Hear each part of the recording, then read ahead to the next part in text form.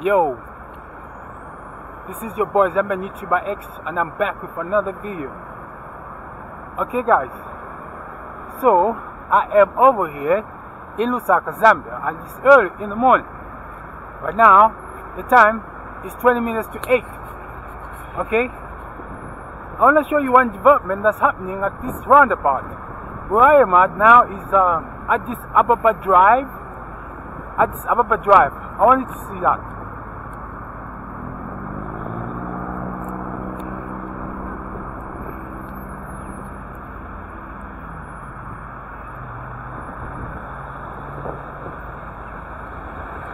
That is a very interesting new construction being done at Addis Ababa Drive.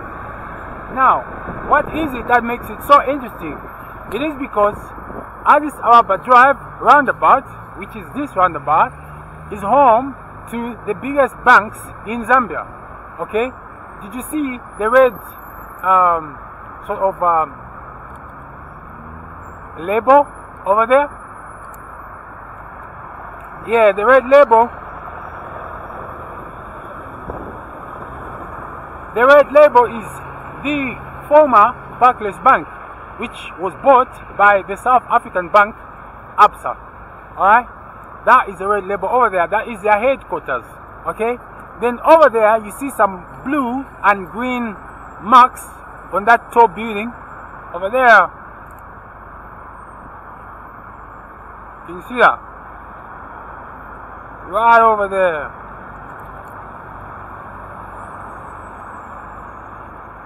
Yo, now that bank is the Standard Chartered Bank. The Standard Chartered Bank of, I don't know, where they're from. I think they are Singapore, British, kind of. You know what I'm saying? Yeah. And there is another bank that's interesting over there, which you won't find on the high street. But it's a very, very big, respectable bank. Right over there.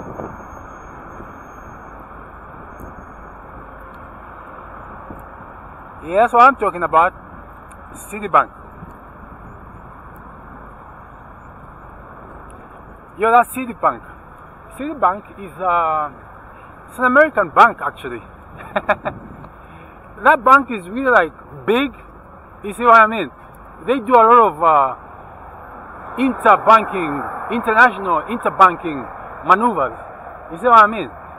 It's kind of like the smaller banks use Citibank when they want to make international transactions. You see what I mean? Citibank is like a bank of banks. Kind of like a little short of being a central bank. You know what I'm saying? Yeah, in other words, they've got a lot of huge sums of money. You know what I'm saying? That's why they are a bank of banks. Some of the banks which are known to be big banks right here in Zambia, when they are trying to make payments, let's say to the United States, they make them through Citibank. You see what I mean? To ask me how I found that out, it was easy because, you know, I saw international payments being made, and they were being made through Citibank. Okay, what I'm saying? You get what I'm saying? Yeah. So now, Addis Ababa roundabout, Addis Ababa Drive roundabout is getting a new look. You see what I mean? It's getting a first look. Facelift. Facelifts are nice. I like facelifts. They bring up a whole new way of looking at things, you know? They bring up a whole new way of looking at life. You know what I'm saying? Yeah. So you see guys, this is Addis Ababa. Well, I'm just coming from Addis Ababa Drive. This is not Addis Ababa Drive. Where I am in now is en route to a place called Long Acres. You see what I mean? I'm en route to Long Acres. You get what I'm saying? That guy is not driving his bike properly. Look at him. See where he's driving.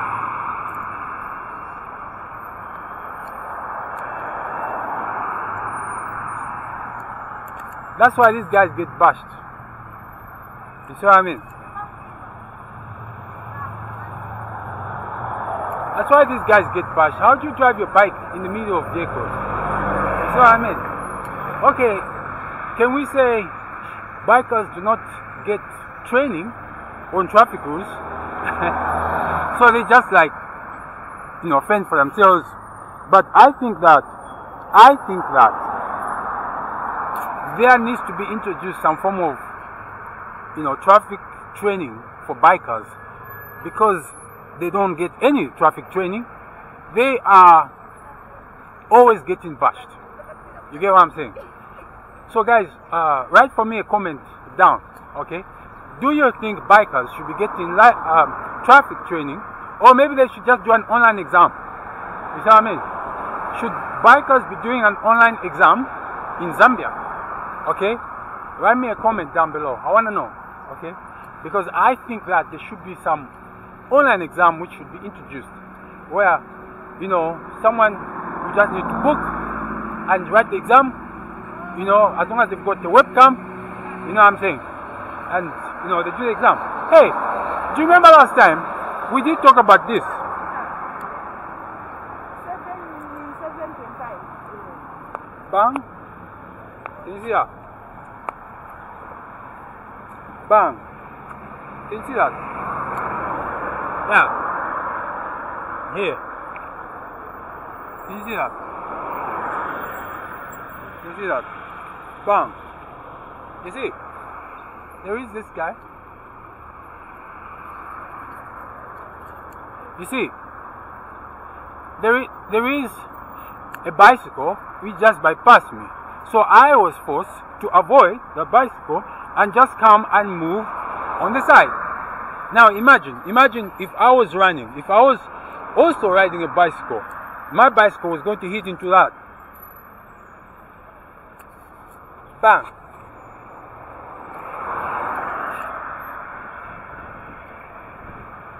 Guys, if you are a regular watcher of my videos, then you should remember that I did talk about that blind spot.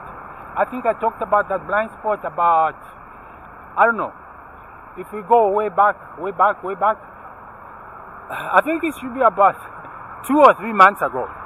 I talked about that blind spot, that in this road from Addis Ababa Drive Roundabout to Long Acres, there is a place where someone, did not, it's like they erected some structure, then destroyed it, then forgot to remove the dangerous metals from the ground. So if you aren't looking properly and you're just walking fast, you're gonna end up hurting yourself. Especially if you're not wearing shoes, then my God, I think you're gonna be in pain. You know what I'm saying? If you are like riding a bike and you happen to pass through that place over those metals, then the tires are gonna puncture. If you have a car and probably you just want to park it in the night, you know what I mean? Maybe something goes wrong and you just want to go by the side of the road, your tires are going to get punctured. You get what I'm saying? I don't know who is responsible for clearing that place, so please just write me a comment down below. Who is responsible in Lusaka to look after pedestrians? I don't know. You know what I'm saying? Write for me down below, guys. And if you know someone who is responsible, probably talk to them and just tell them that, look, can you do something about that place which is just in Addis Ababa Drive, it's opposite Mayfair Insurance, that one.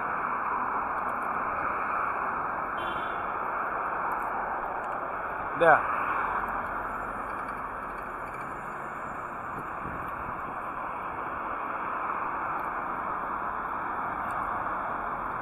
It's Mayfair Insurance.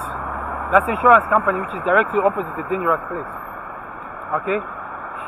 So guys, if you know someone who can assist the pedestrian, you know what I'm saying, then probably just holler at them and let's see if they can do something. Okay guys?